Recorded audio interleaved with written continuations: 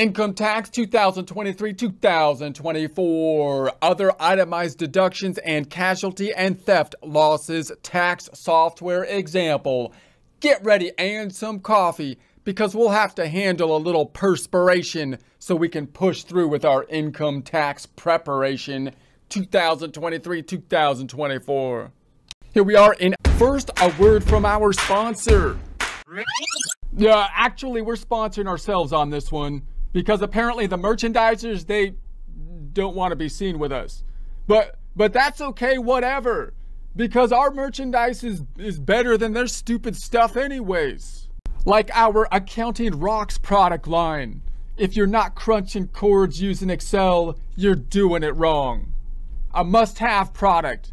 Because the fact, as everyone knows, of accounting being one of the highest forms of artistic expression means accountants have a requirement, the obligation, a duty to share the tools necessary to properly channel the creative muse. And the muse, she rarely speaks more clearly than through the beautiful symmetry of spreadsheets. So get the shirt, because the creative muse, she could use a new pair of shoes. If you would like a commercial-free experience, consider subscribing to our website at accountinginstruction.com or accountinginstruction.thinkific.com. Our Form 1040 example problem using Lacerte tax software. You don't need tax software to follow along, but if you have access to it, it's a great tool to run scenarios with. You can also get access to forms, schedules, instructions at the IRS website, irs.gov, irs.gov. Starting with our taxpayer, Adam Taxman, just trying to avoid a dang tax man, living in Beverly Hills 90210, single filer to start out with, no dependents, 100,000 W-2 income, standard deduction at the 13,850. To get to the taxable income, 86,150. We can mirror that in our income tax formula. 100,000 minus the deduction, 13,850, gets us to the 86,150.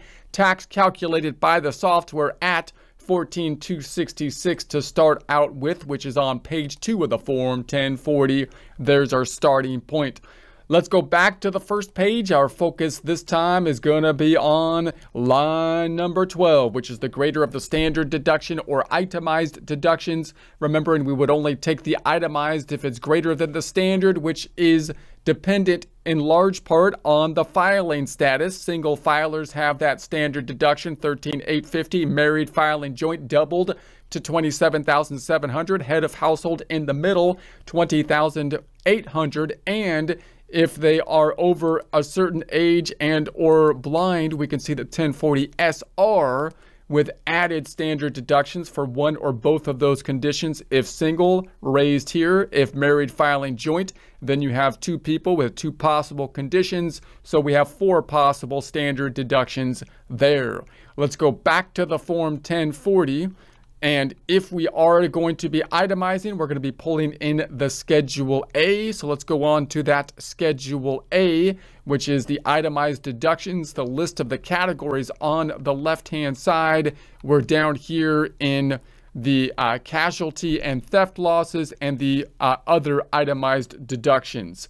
So first, let's think about the casualty and theft losses, which have been restricted. This is one of those areas that have kind of grown and then detracted over time, and it's been in a period of detraction, meaning there's going to be a lot of restrictions in terms of what you might be able to include with casualty and theft losses. And if you get questions about it, many people might be thinking of basically old rules with relation to it.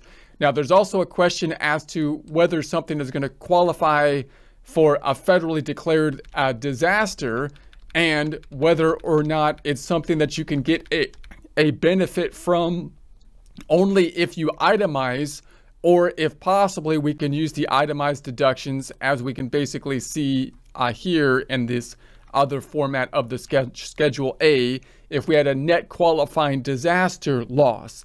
In other words, depending on the categorization of the type of loss that we have, we might be able to use the Schedule A to give us a benefit over and above the standard deduction, or we might have to include it as a standard deduction, which means we'd have to clear the hurdle before we get a benefit from it. Now, note that wherever you are, if you're a tax preparer, then if there was a natural disaster or something that was declared as a disaster in your area, then it's likely that it's going to be impacting clients around you. And then, of course, you want to do your research from that point at that particular location would be, the general idea. So this will be very specific to particular types of locations, but just a general overview of it. If we said that there was some kind of loss, some kind of disaster happened, we might be putting that into something similar to like a depreciation kind of schedule, or a Schedule D, basically, not depreciation, like a Schedule D, where we would usually report sales of like stock or something like that, like dispositions. But in this case, we're going to assume that some type of property has been removed from us, right? Our location or something was harmed due to a natural disaster or something like that, is the general idea. So then you might have a casualty loss. So I've put something down here with regards to a casualty loss. So we might say that the date acquired, I'm going to say negative 01/01/00 to just have various dates. The date sold, which is going to be the date basically of the disaster, we're going to assume, I'm just going to say 06, 05, 23, sometime in the tax year. The sales price, I'm going to assume, is basically 0 because it was basically destroyed and not sold. And I'm going to assume the cost or basis is, let's start with 50,000. 50,000. And then down here, I'm going to put it as a casualty and theft loss. So it's not like a Schedule D or capital gain. I'm trying to get it as something that could be deducted on the Schedule A. So I'm going to give it a description. I'm going to say it's personal versus business. I'm going to say personal in our case. And then I'm just going to notice we have a list. Software will typically give you kind of these lists of the federally declared disasters. So that will help you to determine if it's deductible, because it should be something that would be declared and have basically a number that has been assigned to it. So if I pick something like a federally declared qualified disaster, actually let's start with a federally declared disaster other than qualified, and I'll pick that one, and then I'm just going to pick a disaster here. And again, this will help you to determine and locate, because the disaster should basically have a number to it.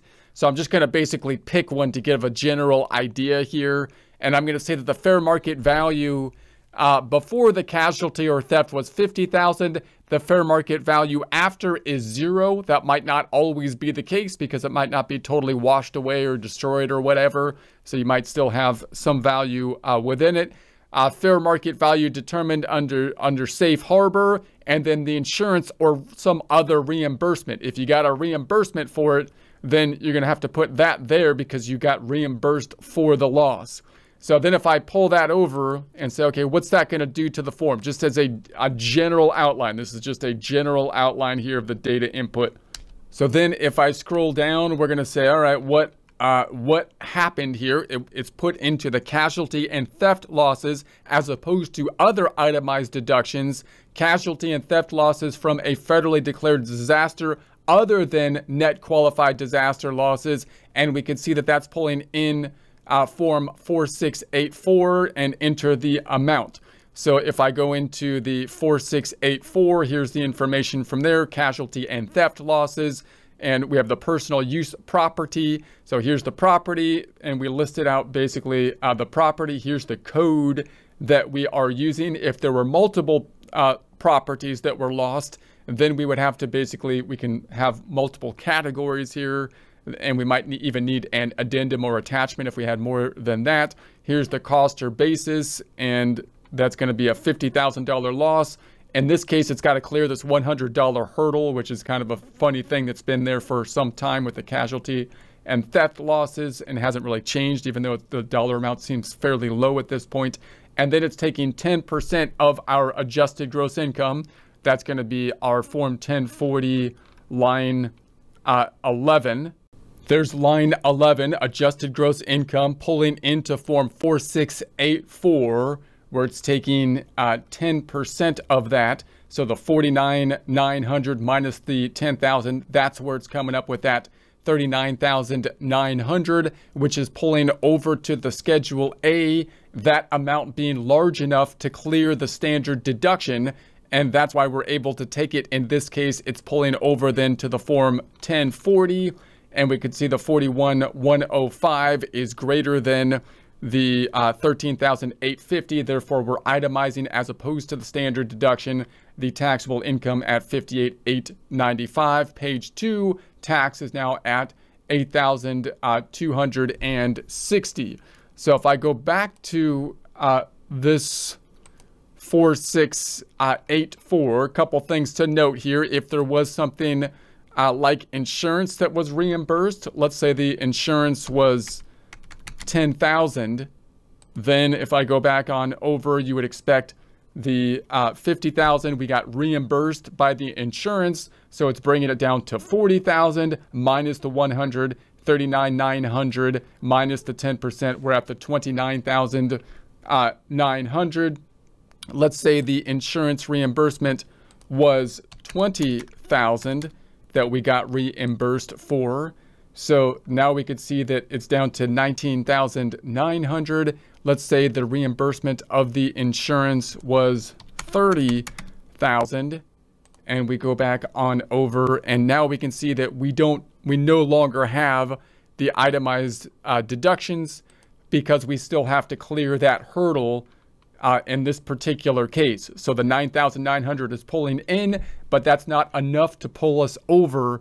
Okay, so we're not itemizing. Now, in some cases, it might be reported down here, which we can see in this Schedule A, depending on the type of disaster that happened. So now we're saying it's going to be a net qualified disaster loss. So similar condition, but now I'm going to say, oh wait, but what if it was a net qualified disaster loss? So I'm just going to pick a federally declared disaster occurring in that period, right? And I'm just going to pick it randomly just so we could kind of get an idea of the information. So if I pull that over, then I'm going to undo that. Now it's not in the casualty and theft losses up top, but rather down below, where it has the net qualified disaster loss 19,500 and the standard deduction claimed with the qualified disaster loss 13,850. So in this case, we're still using the Schedule A in essence, but it's being used in such a way that someone that doesn't qualify for the itemized deductions still gets a benefit from it, which is a little bit wonky, right? It's a little bit tricky, and that's how we're getting up to this 33,350. In other words, if I go up to this Form 1040, we can see that 33,350 is here. We had to clear the hurdle of 13,850 in order to get there. But what it did is it said we're going to in this section give you the disaster loss of the full 19,500 and give you that 13,850. That's how it's getting to the 33,350, which is a substantial deduction that pulls into the first page of the Form 1040. Now this is still pulling in from the 4684 casualty and theft losses. So we've got the 50,000, the 30,000 that was reimbursed. There's the 20,000. Then we have the 500 instead of the 100. That's why it brought it down to that 19,500 and so on. So again, this is just a general kind of concept, so you can kind of see how the flow of the forms might work, but you want to make sure that any kind of losses or disaster losses that you have in your area, you're doing the research for them, because they can be quite complex, as we saw in prior presentations when we discussed the reimbursement of insurance and all that kind of stuff. We can also have personal versus page 2, where we have the business income producing property. Page 3, the theft for lost section for the Ponzi type. And then page 4, we have an election to deduct federally declared loss in preceding tax year. So remember, this is important, because if you're dealing with people that have a disaster that happened, then it's likely that it's going to wipe out their income. So and that means that they're not going to get as much of a tax benefit if they have to take the loss in the current year. So number one, if the disaster happened in 2023, then if you want to get the money as quick as possible, you would like to go back to 2022 so that hopefully you can get the funds sooner to deal with the loss that happened. And number two, if the loss happened in 2023, then your income might be a lot lower. So if I go to the Form 1040, if I was making $100,000, we know we have a progressive tax system. So my higher tax rate is going to be higher. If my income dropped from 100,000 to like 30,000, then I'm going to have a lot lower of a tax rate. And this huge deduction that I get this year wouldn't be all that advantageous because I wouldn't have any income anyways, and I wouldn't be owing much tax. So the ability to take the loss in the current year or the prior year is something that you want to keep in mind with those kind of losses as well. So that's just a general overview of that. All right, so let's remove that for now. I'm going to go back on over and say, all right, let's delete that one. And so now if I go back on over, so we're back to where we were. If I go into the Schedule A and go into my Schedule A, we also have the trustee gambling losses that might go in there as well. So that's going to coincide with some kind of income that we saw in a prior presentation. So if I go into the Schedule 1, and if we had some kind of income for gambling winnings, if I go into that and say we had gambling winnings reported on a W-2G, and let's say that was 10,000 of winnings, and then I'm going to say this was from G winnings, and let's pull that on over here. So now we've got the Form 1040 that was 100,000 W-2, and then we've got the 10,000 from gambling winnings up to 110. I'm going to have to report those gambling winnings, of course, to the government, because if the winnings were over a certain amount, the government's going to have the W-2G that was required to give it to us also to them. And then the question is, well, what if I had losses with those gambling winnings? Well, if you were a professional gambler, maybe you wouldn't be reporting it here, but rather on a Schedule C, and then you might have a different situation because that would be your business. But for most people, you're not a professional gambler. So then the question is, if I have to report my income here, what about the losses that I had to put in play? And typically, you can only put the losses on the Schedule A and only up to the point of the winnings. So in practice, the question you often might have to deal with, if you have someone that does a lot of gambling, the question is, well, do I have to track all my losses? Because that's kind of a pain to do.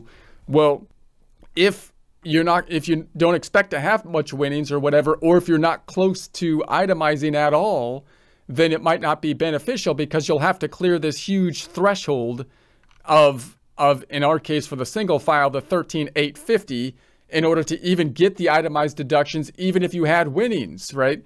Because you have to clear that threshold in order to get them.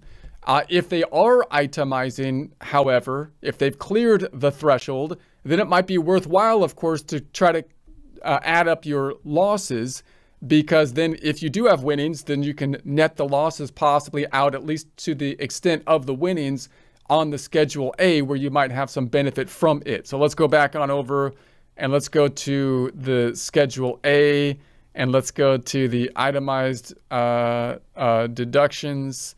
And let's say we had gambling losses. Now notice in this software, I'm going to say gambling losses. Oh wait, there's an O. That means it's an override. Many softwares will have that. So I'm going to go, is there a better way for me to enter those losses so I don't override something? And so I'm going to go, okay, well, let's go back into those winnings. And then I'll see it here that it has this losses up top. So I can go to the losses and say, okay, what if I had losses of something greater than the winnings? 20,000. Now remember that the losses are not something that you're going to get documentation for. The IRS doesn't have it either.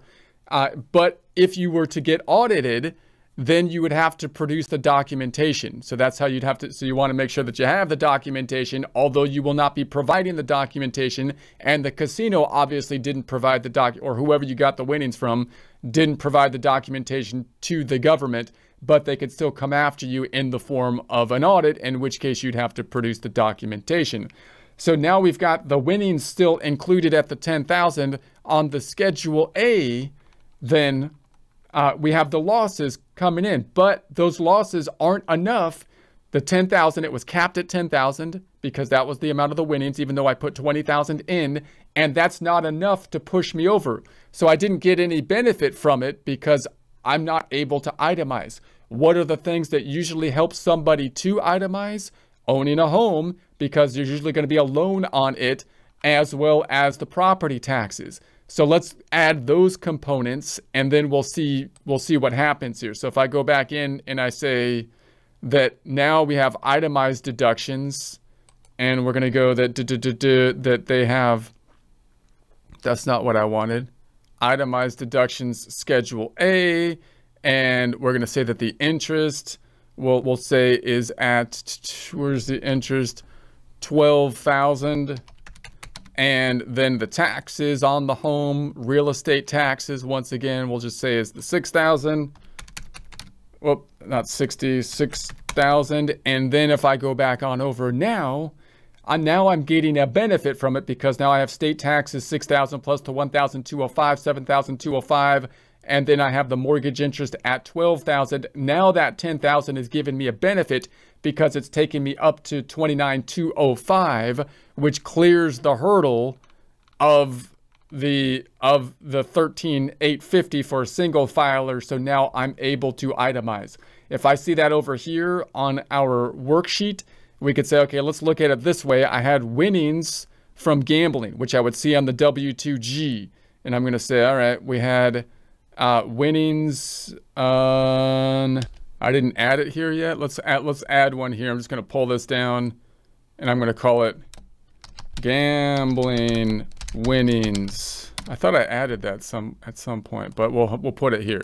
Gambling winnings, Did I spell it right? Probably not. Let's do review, spell check, gambling.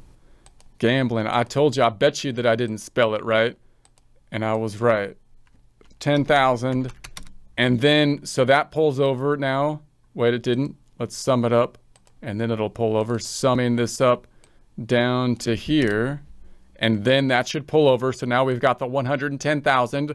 And then we're going to say that the itemized deductions now, let's add the taxes. So we had the real estate taxes of, we said 6,000, and the tax that they put in place for the sales tax, which we let the system calculate 1,205, and then we said that the mortgage interest was 12,000. That brings me to the 19,205, which allows me to then itemize. So now those losses will come into play and give me a benefit because I'm already over the standard deduction. So now I'm going to say that we have interest, gifts to charity, casualty losses, other. I'm just going to put gambling losses, and I'll put 10,000 here. Now notice it was actually 20,000, but I'm going to limit it to 10,000 because that's the amount of the winnings that I had. And so that brings it up to 29,205. Go into the first page of the 1040. 29,205 is greater than the standard deduction 13,850. Therefore, we're taking the 29,205, getting to the taxable income of 80,795. Is that what we have over here? Let's check it. And we've got here the 80,795. So that's the general idea with that one. Now, remember, we had some other ones that fall into this category. I'm not going to go over to them in detail because I think those are the ones that you'll see most often. But we had the gambling losses, the casualty and theft losses, the federal estate tax on income in respect of a decedent. So you have the state information, the deduction for amortizable bonds, which we talked about before, which I think most investors probably aren't going to have, which we talked about before, and ordinary loss attributable to a contingent payment debt instrument. So we talked about that in a prior presentation, not, the most common of occurrences there. Deduction for repayment of amounts under a claim of right if over $3,000, certain unrecoverable investment in a pension, and impairment related work expenses of a disabled person. So again, these are less common to come up, but if they do come up, you might want to keep them, of course, in the back of your mind so you can basically do more research with regards to properly inputting those.